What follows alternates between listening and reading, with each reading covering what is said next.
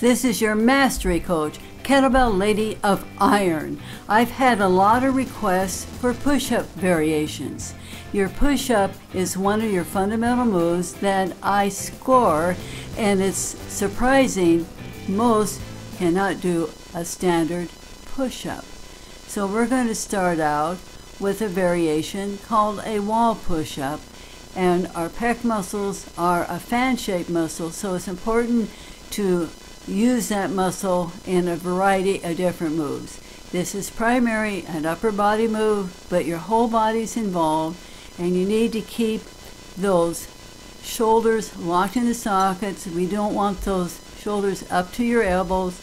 Take some real deep breaths, and you can see I can get real close to a wall. I'm using a fence, but you can be outside, inside. This can be done as a body weight exercise.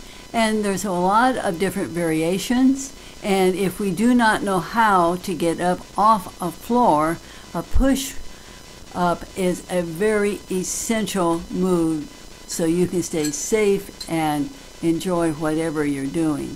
And you can see you can do it one leg, one arm. Use your imagination. You can do this when you're in a park, in your office, and you can get up to a chair, a wall, your desk, a countertop. It doesn't really make any difference. Just use the time you have to get in the best shape of your life. And now we're going to do another variation. Once you have the wall push-up down, then you lower yourself to, like I just said, a countertop or some other weight. Lawn chair. Or even a lawn chair.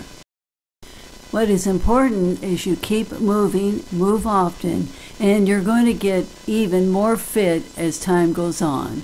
And enjoy what you're doing. The next variation is when you're on your knees. I have garden kneeling pads, but you can use pillows, and this gives you another variation.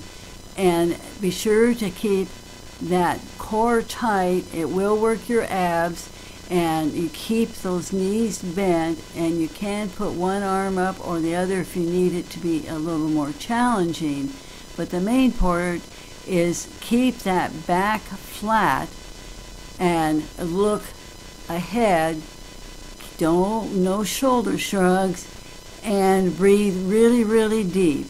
And you are inhaling, exhaling at the top, and pushing your weight of those arms back down into those sockets.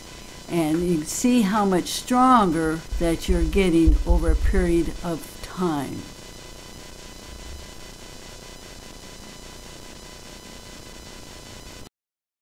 Now it's important, this is a real slow move. You work those muscles isometrically.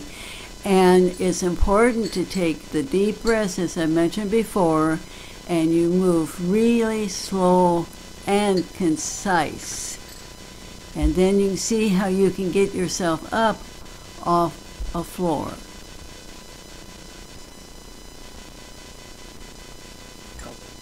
Now this is in a progression. Once you have these three basics down, then you go to a high to a low plank. And this is what you learn to do before a full push-up. And the top of the plank is the position that you need for your kettlebell swing.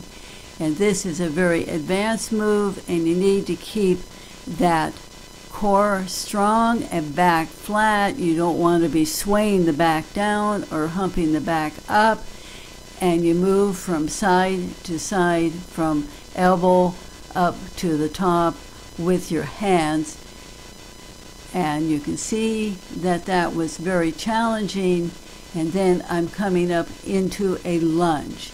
Give these a try and let me know how they work for you. Thanks for watching, and please subscribe.